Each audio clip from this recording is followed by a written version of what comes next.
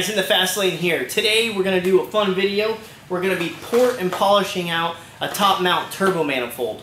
I just purchased one probably a couple weeks ago, and I've already ground down the inside where some of the casting is, but now we're going to polish it up really good. And what I'm using here is a flex hone. It's made by BRM. It is 1 3/8, and if you guys are wondering what size the exhaust manifold is, that's usually what it is. Same with the intake manifold. It's going to be, you're going to need an 1 3/8 hone. This is a 180 grit, and this is an 80 grit. For those that don't know, the lower the number, the more abrasive. So the 80 grit is going to be the first job, and then to polish it up, make it real smooth, we're going to use the 180 grit. Here's a closer visual for you guys. These parts are actually made in USA, which is kind of rare.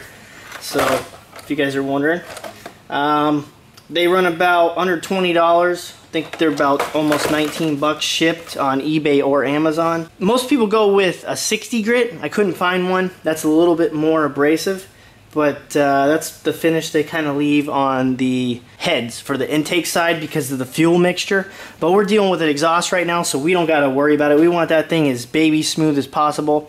Also, we're not actually porting the head, so it doesn't matter how smooth the exhaust is. Now for the intake manifold, same thing. We're not actually porting the chambers in the head where the valves are, so that's not going to interfere with the fuel mixture. It pretty much just shoots out of the edge where the intake manifold flange is, so it doesn't really spray inside the intake. I'm sure a little bit probably gets in there at the tip, but that's not really going to interfere with it because it's already a certain grit inside the head. As far as length goes, I know that was a big concern with me because I needed to get it as far down in the runner as I could possibly get it.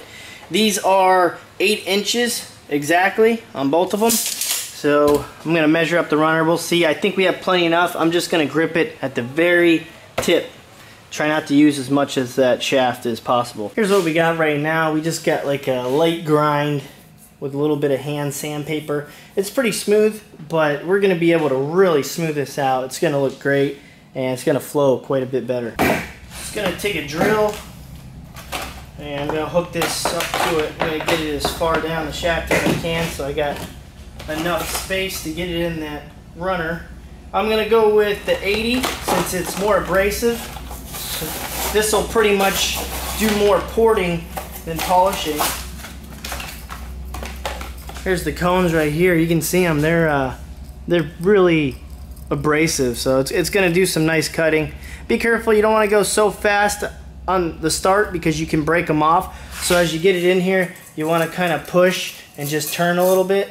And like always, wear some safety goggles, please. A long time ago, I was using a steel wire brush, and it shot up and shot right in my eye, and I had to pull it out of my eye and had to go to the eye doctor. And come to find out, I almost lost my eye because it almost punctured where the liquid is in the cornea. I forget what they call that. I'm not an eye doctor, but yeah, you'll have nothing but dryness. Your eye will change color because you lose the clear liquid. So if it's a green eye like mine, it'll turn maybe a darker green, and you'll have a lighter green eye. So wear some goggles. Here we go. So I'm gonna give it a little push. Look at that.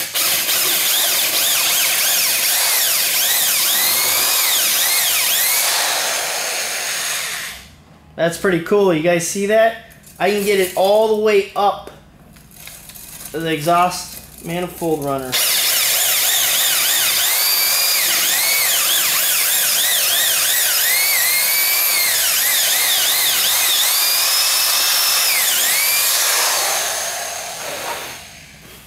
Wow, that's cool. So, I don't know if it's doing more damage to the actual hone or the manifold. I'm seeing a lot of hone, but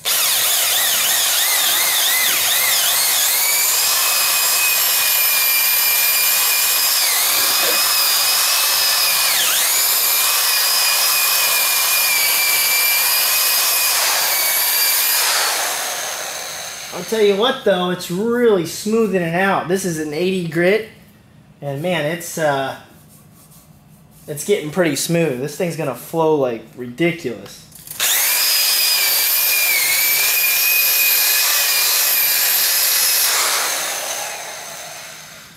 This is pretty much cutting out like 15 man hours just doing it like this.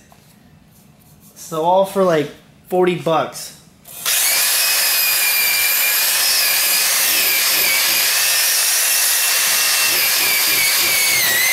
Well, here's a little problem. If you start wiggling a little bit too much, you will snap the wire. Now, pretty surprised that I actually snapped the wire. I wasn't really pushing too hard on it, but that'll happen, so be careful with the up and down and the sideways bends, but oh well. Now some of like the pits right here, I'll take a file and I'll just stick it in there, and on the side of the file it has more grooves where it can carve out and file, and I'll just go like that and get the chunks out of there, and then I'll hit it back with the hone. Here's a decent shot. I'm going to try to get a little bit closer, but you can see how it's starting to really polish it out, smooth it out. There's no burrs, and the air is going to flow really smoothly in there. Now keep in mind, this is cast iron, and it's shining like cast aluminum, so you can really see the difference. Here's a close-up, and it's really smooth. And this is 80 grit. I'm going to drop it down to 180 so it'll be even finer. And now I'm going to smooth out the casting by coming in here and going all the way around it and trying to V off it, coming through the back here where the wastegate is, and just all around smooth everything out. So you guys pretty much get the idea. I'm running out of time today. I got a lot of errands I got to run, but just go ahead and port it out with the 80 grit, and then swap out to the 180 grit and give it a nice finish. Just make sure you get in here and try to get all the rough casting out, and it should be nice and smooth, and you should gain a little bit of flow. I don't see why you couldn't. With the casting, it will slow your flow down. There's just no way around it. Kind of like a golf ball. When they had drag, I was doing a little research, and normal golf ball has 400 little rivets in it. I don't know what they exactly call it, but they've tested it with 1,000 and 800, and they drove it as hard as they could, and it would go really far, but it wouldn't go nowhere near as far as the 400. And then they did, I think, 100, and for some reason that didn't go as far as the 400, so there was like a happy medium.